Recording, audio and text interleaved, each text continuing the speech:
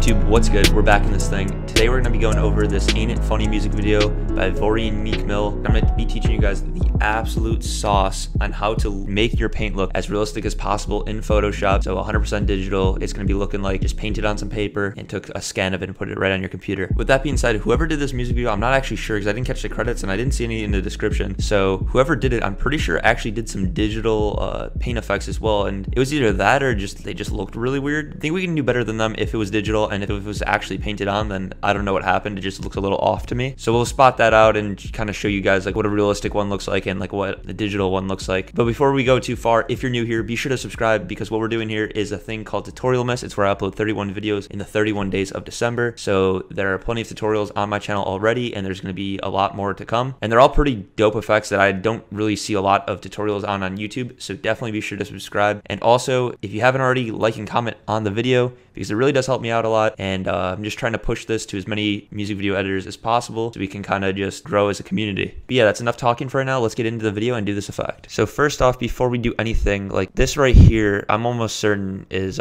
digital. I mean, it's got to be. Like the way it looks, it's got to be digital. Like it's almost like it's they painted and then put it on like lighten or lighter color mode. As you can see, it's only going over the darker things. Like here, it's not. There's no paint, where it's really light and like cuts off in the dark areas. So I think they use some sort of digital painting effects. Obviously, that's digital. That's super digital looking. But we're gonna be getting something pretty close to this. And if it isn't real, I think our effect's gonna look kind of just like this. So let's go and find a spot where we want. I already have it marked out. And what you do is you just take a screenshot of the spots you want. So I took a screenshot every 3 frames. So this one, this one, this one, this one, this one, and this one. You can do that by going over to the export frame button here and clicking that and then saving it as something. I'd like to number them so it's a little easier to see when you're actually in Photoshop or whatever. But yeah, you can do that, or you can hold Control-Shift-E to do it a little faster. And then once you take a screenshot, I would mark it out. You don't really have to, but it's just nice to know where you were at for each screenshot. But yeah, that's all we're gonna be doing in Premiere for right now. So let's hop into Photoshop and import your image. So the first thing that I do when I go ahead and do this effect is drag some kind of paper asset on. I'm using the Black Sheet 7 for my paper rips and folds pack. You can also use stuff from like my paper textures pack, or you can just find some paper texture online. I really like this one in particular because it's like super high quality and just kind of, I don't know, has a really good aesthetic for this effect, I think. So I'm actually going to just drag it so there's no paper rips, or if they are, they're just like kind of in the corners like here. We can drag it over the screen 1 and turn off all the other layers, and you can play around with the blending modes. Like there's a lot you can do, so you can make it look really interesting or whatever. Lighting looks really cool in my opinion, and color dodge looks pretty cool, but I think I'm gonna stick with screen, just the closest to like an actual piece of paper. And then what we're gonna do is go ahead and go to image adjustments, and we're selected on the paper layer right now, and go to photo filter. Now I like using sepia, and then just drag that up a bit. What that's gonna do is just kind of make it look a little bit more warm and kind of like give it that old feel. I think I'm gonna do something like 75. So remember that number, so when we go and do other effects, you can have it memorized, so you can use that 75% again. And then you can kind of I just turned it off so you can kind of see what it did to the paper. It made it look like a little bit older, brownish. And then what we can go ahead and do is also add some grain, this time to the actual image itself. You don't have to go too crazy with it. I just like adding a little 3 here. And we can turn off that layer and just kind of see what that did. If it's a smart layer, you can see what it does. And if you want to make it a smart layer, if it's not already, you can go to convert to smart object. And what that's going to do is allow you to change the effects you put on it, or you can turn them off too. So like if I wanted to change the noise, I could go here and drag it higher, like crazy or whatever. But yeah, I think for right now 3 looks good. And then what we're gonna do is make a new layer, and we can call this one smudge or smear or whatever you want to call it, because this is how you kind of get the effect. You use actually 2 different things. I'm gonna have the link to all the paintbrushes that I'm using in the description. I'm almost positive they're 100% free to everyone, but if not, they're 100% free to everyone that has an Adobe account. So if you don't have an Adobe account, go snag one. And then I'm gonna be using the Kyle's Paintbrush Bristle Smudge. It's underneath the paint box folder inside of the mega pack. And then I'm just gonna change the strength down to something like 80 here. And then make sure you clicked on sample all layers. And what that's gonna do is basically blend all of the layers below the layer that it's on. If you start going like this, you can see that it kind of is smearing it. It's almost like you oil painted it or whatever. And you can change the sizes to it, like just to get like littler details. I'm gonna keep it underneath the water here, and then we're gonna have the paint come in from the outside and like go up the subject here. So what we can do is do this, like kind of the same distance on the other side. You can go up and down and stuff too. Like the more blurry you make it, the better. You don't have to keep it super strict. I'll even go over here and kind of do that because we're gonna be covering this up anyways. And this in itself is a cool effect. If you wanted to just do this and make it look like it was an oil paint, you could easily do that. But for the effect, we're going to try to make the paint look as realistic as possible. So again, just clicking everywhere, kind of making it look crazy. And then we're going to make another layer called paint.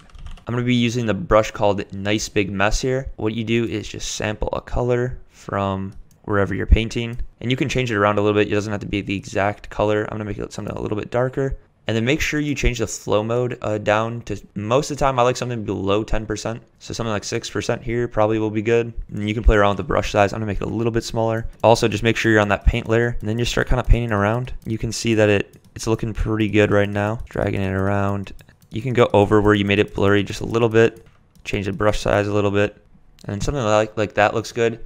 And then this is where you got to remember the photo filter number. I'm going to go ahead and drag sepia on it and drag it. You don't have to do the exact number. I like changing it up a little bit and making it something close to it. So like something like 59 for my case looks good. And then clicking OK. And then I'm also going to go to noise and add some noise to it. This time a lot less, so you can barely see it. And then click OK. And already right there, that looks pretty good. And then you can do stuff like change the blending mode if you want. There's plenty of ones that look good. Find one that you like if you're going to do it. I think for me, I'm not going to. And then if you want to add a little bit more depth to the paint itself, I just went to blending options on the paint layer and went to something like inner glow. Just kind of sampled this color, and then you can play with whatever looks good to you. What this is going to do is just add a little bit of lightness to it. If you add it to screen, and you can even add noise if you want. I'm not going to. And you can change around a lot of these settings and just play with it. I'm going to do something like satin too. Sample the color and then just play around with the opacity. Like you can get it looking like something like that. So if you wanted it to be like really crazy, and then you can play around with these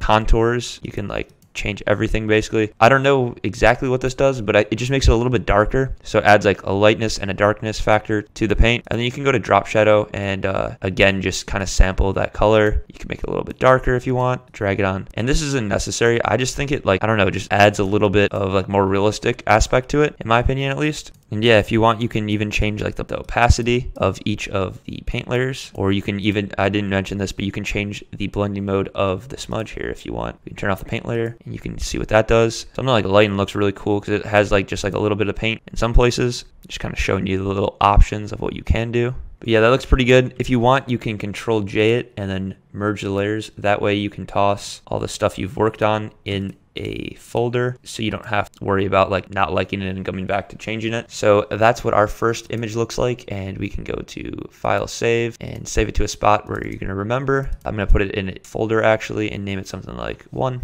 So that way when you import it into Premiere, you can just drag it in order, and then I'm going to just choose the highest setting. And if you want to stay consistent with the overlay, what I'm going to do is just copy the black sheet overlay and drag it over screen 2. If you want, you can just like move it around a little bit. So it's not like the same exact piece, but like it has the same texture to it. So that's what I'm just going to do. Again, going to new layer and then going to brushes and going to the smudge. Make sure you're sampled on and change the blending or the shrink down to whatever you had before. And this time I'm not going to have it as close to the edge. I'm going to have it a little bit off, because it's slowly going into him. I did 6 frames total, so I'm going to do it 3 frames in the water and then 3 frames on him. Have it kind of in the middle here because there's going to be one more and then onto him. And then make another layer and go to the same brush you used. Nice big mess is what the one I used. And then use the same strength. And actually, to make it more realistic, you can just change the flow strength between each one. So it's not like super consistent and like digitalized. That makes sense? So we're just going through and then going to image, photo filter, sepia, and then this same kind of number. I think it was 69 last time. And then add some noise. And then I'm going to be sure to add some noise to the actual image itself. I think we did something like 3 last time. And then again, just controlling all of these and duplicating them and then dragging them into that group. And then we can merge this and render it out. Hide that layer. Again, drag that black sheet up here. Make a new layer. Make sure it's above that. Going to the photo brush using the smudge. Then we're doing everything kind of around him here, even slowly merging into him. New layer, then the nice big mess again. Make sure you're on that different layer here and change the flow a little bit. And then since we're slowly merging into them, I'm just gonna sample like a lighter skin tone, maybe something like here. And then you can do this on a separate layer or the same layer. I'm just gonna kind of blend it in a bit. So you kind of start getting this color because this is the color that I'm going to transfer to. Do like a few big ones or something. And then again, the image adjustments, and go to photo filter, sepia, or whatever you chose, and bring it up. And then the noise. Again, just duplicating it in case we want to go back and change. And then just merging that and saving it. And then we'll do this last one, and then I'll just finish the next two off camera just because it gets a little bit repetitive. Again, just change the strength to 78 or something a little bit smaller. Make sure you sample all the layers. Go to the photo filter, add some noise. And then I just realized I was actually forgetting for the last few to do the blending options on the other two that I did before this. So that's why it's a good idea to save your groups or whatever. So I'm going to go back and find which ones I didn't do it to. So I did this one. So I just need to go to this layer, and then you can just go ahead and copy and paste the layer style. And what that's going to do is just apply the layer style. So now we can go ahead and save this and just replace the number 2 one. And then we can do the same thing here, paste layer style, and replace this one. And that's why it's always a good idea to do that, because there's a lot of like moving parts that go to this effect. So you always kind of want to have a backup version. Go here and then paste the layer style, merge these, and then I'm going to save this, and I'll see you guys in Premiere. And then I just finished up the last 2 photos or whatever, and I just want to let you guys know that just because I use a nice big mess doesn't mean that that's the only paintbrush that works. Like, I've tried it with a lot of these paintbrushes, and a majority of them look really good. Some of them just don't really look good. I think as long as you change on the flow a little bit or whatever, you'll get some similar looks. Just keep that in mind. You don't have to use the same whatever. Like, this one looks really cool. Yeah, just wanted to let you guys know so you're not just using only that paintbrush. So then you just want to import all the images you just made, and then you can drag them in and change the length to 3 instead of 2. You could also go to edit preferences and then change the default duration to 3 frames instead of 2, and then it would import it that way. For right now, this looks pretty good. And then you can see we got that going up paint effect right there. I think that looks pretty cool. You could definitely spend a lot more time on the overall effect and make it something more realistic looking. Keep in mind that I'm doing this for a tutorial and don't want to spend all the time in the world doing it. I think overall it looks pretty realistic. I think I kind of rushed the last few frames or whatever when it's like on him, and maybe use like not the best color. I think that effect's really cool. Yeah, like I said, I used Black Sheet 7 from my paper rips and folds pack. The link to it will be in the description below. If you want to go ahead and purchase that, that'd be awesome. That supports me a lot, and you guys get a bunch of dope assets to do paper rip effects from. If not, there's always the sample pack on the website, so you can go and snag that. I really appreciate you if you made it all the way to the end. If you're not subscribed already, go ahead and click subscribe and turn on the post notification bell. And if you haven't liked and commented already, go ahead and tell me what effect to do next in the comments below. But yeah, guys, that's pretty much it for the video.